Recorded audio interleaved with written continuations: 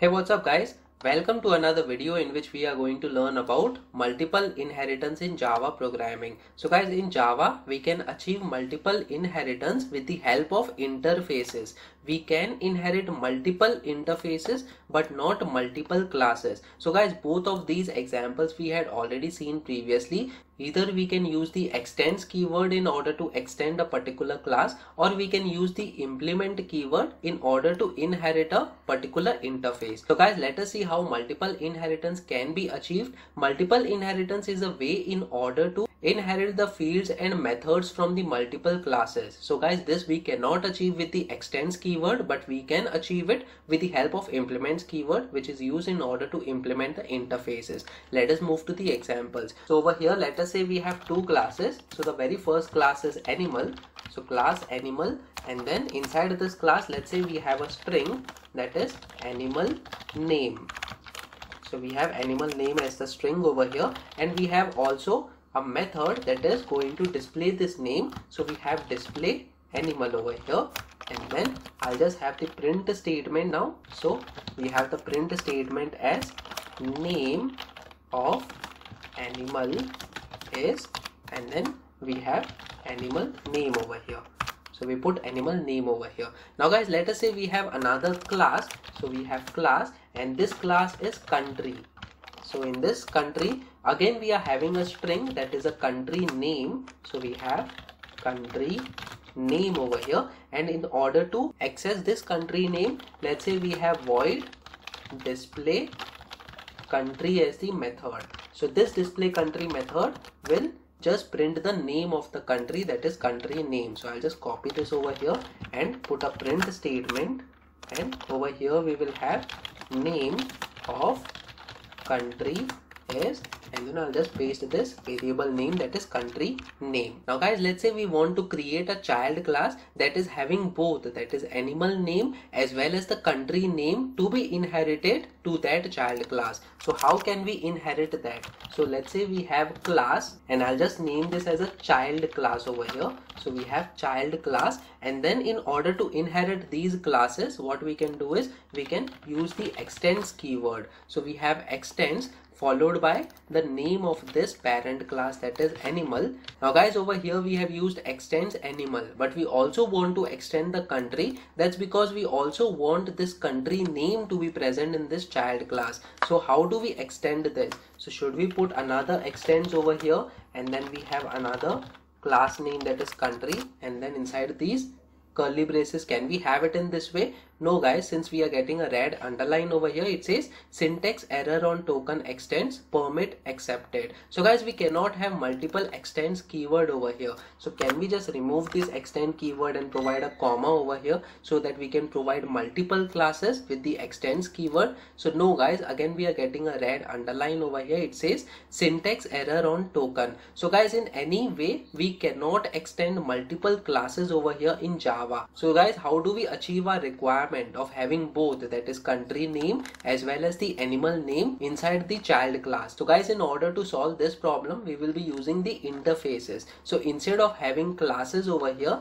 we will define this class as an interface. So we have interface animal, and since you know in interfaces we cannot have the implementation of methods, so I'm just going to remove this line of code over here. I'll have to remove these curly braces as well, that is supposed to be replaced by a semicolon. So guys, this is just a template, that is display animal will be just a method name and there will be no implementation. Similarly over here we have to provide interface for this country class that we had defined, and we have to remove this implementation as well. We have to replace it with a semicolon. Now guys, we have two interfaces over here instead of classes, that is interface animal and we have interface country, and both of these are having different strings, that is animal name, country name, and these methods as well, that is display animal and display country. Now guys, we can implement both of these interfaces inside the child class. So I'll show you how it can be done. So over over here we'll have to remove this. I'll show you completely how it can be done. So class, child class, this is the name of the child class over here,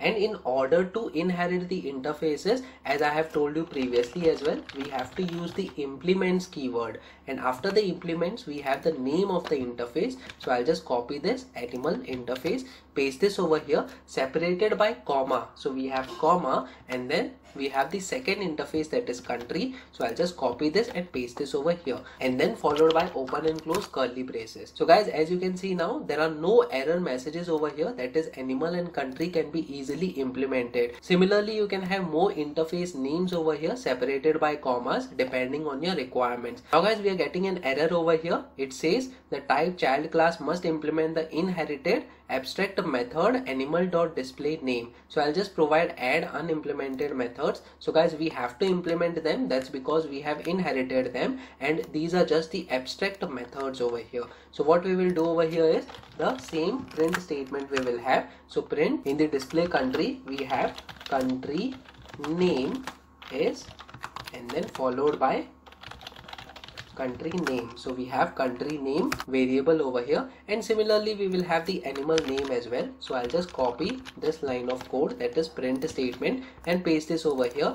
Replace this country by animal. So animal name is, we will put animal name over here as the variable name. So now as you can see, the error is gone. We no longer have any error in the child class, but we are having errors over here. So it says the blank final field country name may not have been initialized. So guys, what we will do over here is we will just initialize it. So I'll just put initialize public static final string country name. So over here country name, let's say I'll put United States over here as the country name, and over here as well in the similar way we'll put the animal name. So let's say the animal, one of the animals is dog, so we'll put dog over here. So guys, what we have done over here is these variables, that is animal name and country name, we have just initialized them, and inside these interfaces we have to keep them static and final. So guys, in this way we can achieve multiple inheritance over here. Now after achieving multiple inheritance, we can access this display country or the display animal as well in order to print these statements or execute certain lines of codes. So let me just do that. So what I will do is we will have to create the object of this child class,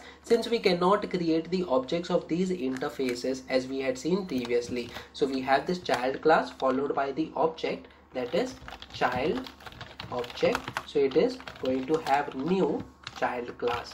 Now guys, we can easily access the display animal and display country methods since we have implemented them in the child class. So I'll just do that quickly over here. So we have child object over here, child object dot, the very first thing is we are going to display the animal.